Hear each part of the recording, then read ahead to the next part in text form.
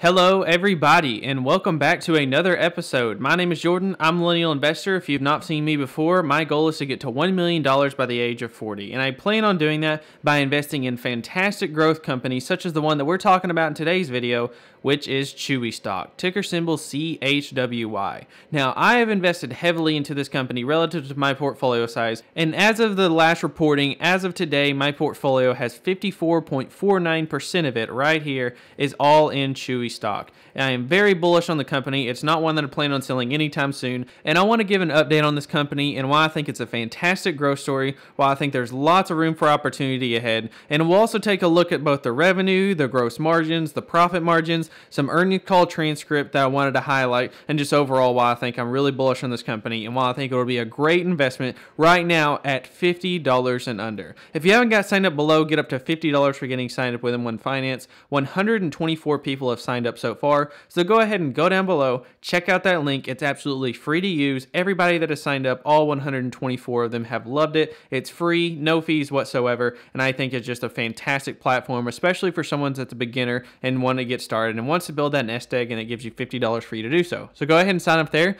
and let's jump straight into Chewy stock. Now, first off, like I said, it's over half of my portfolio as of the time that I'm filming this on January 10th, 54.49% to be exact, and I am down big on my investment. It has dropped substantially from where I originally invested in the company. Now, it did have a small green day today, but overall the losses are quite substantial at negative 26.45% or $5,384. But that doesn't worry me at all, because when I look at the fundamental business and the fact that I invested at $67.86 a share and today it trades at $49.91, I don't worry because I look at things such as this. I want to start with the most recent earnings call transcript, and I want to highlight a couple paragraphs here, and then we'll move back to this and we'll go back and forth and look at some different metrics.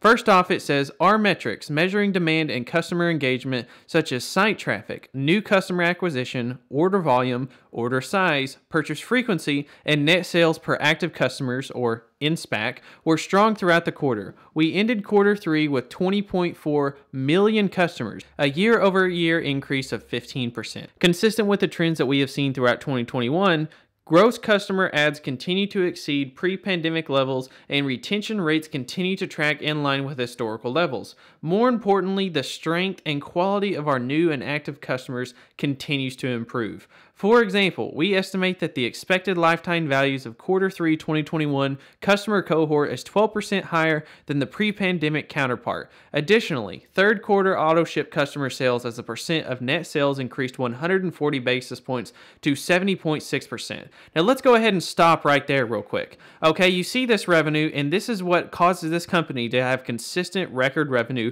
quarter after quarter after quarter. When a customer joins Chewy, they're not just providing Chewy some revenue. They're providing them further future revenue out into the future. So for example, let's say that if a customer spends $100 a year based on Chewy products that they sell and they have on auto ship every single month, then it is more likely that next year that $100 is going to increase to a larger number, say 110, 120, 130. And that is what causes this net revenue to increase over time. They're adding customers, but more importantly, they're customers that joined in 2020 and 2019 and 2018, 2017 are spending more and more and more each and every month, each and every year. This is a new high for the company. Last but not least, the average order value for Chewy was up 6% and 13% higher than the quarter 3 2020 and quarter 3 2019 cohorts. So in this example where I said someone would spend $100, so okay, in this example we'll give the exact numbers, okay? If someone spent $100 in 2019, okay? If someone spent $100 in 2020, then that means their average order was 6% higher. They would spend $106 this year on their orders. Now, the same thing goes for 2019. 2 years ago, you can see how this is over double. So if someone was spending, say, $100 in their order in 2019, now they're spending $113, okay? And so this is really big, especially for those that have lots of pets and continue to order more and more over time.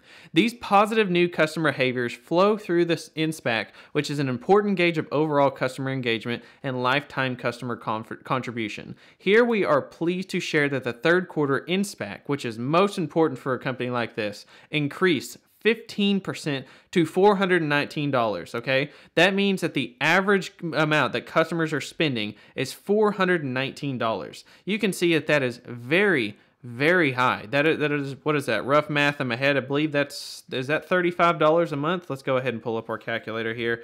If we take $419 and divide that by 12, that means that right now, yeah, $34.91 every single month that customers are spending every month. That is much higher than, say, something like an average Netflix subscription. Let's just put Netflix monthly cost. If I can type into, I can't type. Well, how do I even know how to type? So monthly cost for a Netflix subscription is say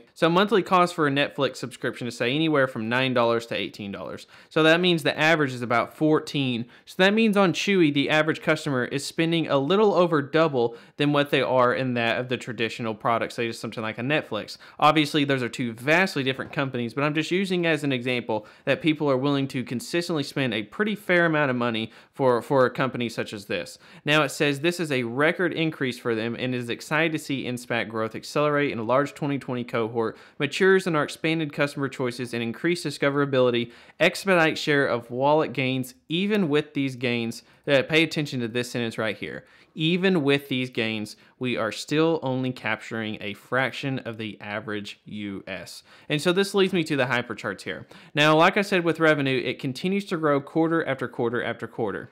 And what this reminds me of is a lot like what we saw with Amazon. Amazon is obviously a different business, but they are an e-commerce company nonetheless, just like they are with Chewy. Now, if we go ahead and look at the quarter over quarter revenue, it's pretty consistent year over year, right? But if we look at the profitability, it doesn't start to really come in until about, honestly, the last couple of years. If we look at this on an annual chart, you can see this more clearly. If you look at the annual revenue and you look at the annual profit versus Amazon and Chewy, you can see where the stage that Chewy is at right now. It's about where Amazon was in 2013, 2014, 2015. They're right about this level, right? That's where Chewy is at. But look at the amount that net income begins to grow for Amazon due to pure scalability. It goes from $596 million, and it, like, what is that? That's about a 4x to $2.3 billion. It increases, what is that, about 40% to $3 billion.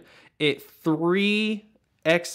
over 3x's in the next year to $10 billion. It goes up another 15% or so in 2019, and then it about doubles again in 2020. You can see the massive increase in profitability for Amazon. Now, obviously, Amazon is a far different company than Chewy, but I see a similar story here. While the revenue growth is consistent, the margins have slowly increased over time. Now, first off, let's look at gross profit. This is just the revenue that they take in minus the cost of goods sold. So, for example, if it takes them $20 for them to make a bag of dog food, for example, and then they sell that for $22, then that means they're at a 10% gross margin. That doesn't factor in other things like debt repayments or interest and taxes, amortization, depreciation, all that good stuff, right? But you can see this gross margin year over year is improving. And this is the one thing that the last couple quarters have lagged due to supply chain issues and labor shortages. But even then, it's still an improvement year over year. People are not paying attention to that. The gross margin in quarter 3 2021 was 26.3%, but it was lower 1 year ago at 25.5%. So 25.5 over 26.4, that's about a 0.9% increase, which is really important as this company continually scales its revenue, right? And if we look at the profit margins, this is something that once again has improved year over year. The last quarter or two have really lagged, and as they were finally starting to hit a positive number, they've trended back into the negative, and I expect this to come back big in 2022. I expect positive numbers by the end of this year, quite nicely, to be honest. Now, if we look at quarter 3 2020, it was negative 1.85. But it increased a positive number to 1.46. So you can see that it increased 0.39% into the positive, and that's the actual important number, the positive net income, right? That's where the bottom line earnings is going to come in, improving this metric over time. And that's what caused these two positive numbers right here to put up a positive net income number. Now, right now, the last 2 quarters have been negative, but what happens when this company finally turns positive, right? And that leads me to the next part I wanted to highlight, okay? It says, overall, when evaluating Chewy's progress from a customer lens, we now offer rapidly growing multi-dimensional customer experience that spans consumables, hard goods, private label brands, and an emerging full ecosystem of health offerings. This makes our customers stickier and gives them an opportunity to strengthen their engagement and spend with us. And finally, while we have not made any announcements yet on our last 2 roadmap components, non-vet services and an international expansion, both remain questions of when and not if. So looking back, we have accomplished a lot and and have much to be proud of. But looking forward, tremendous opportunity still lies ahead. Tremendous opportunity still lies ahead is what the management team says. And in so many ways, we are just getting started. With that, I will wrap up by reiterating that we are pleased with our Q3 performance and our ability to deliver strong results in the face of disruptions and challenging macro conditions. Looking beyond these near-term challenges, there's plenty of reason for optimism. Once again, the long-term story stays intact. And if you can think that the NSPAC, the net spend per active customer, is increasing 15% for, quite frankly, just a reasonable amount of expansion in services and products, the fact that they're still just tapping into this market, while they've been around for about a decade or two, they're just starting to get into this market, especially into the international expansion that hadn't even begun yet.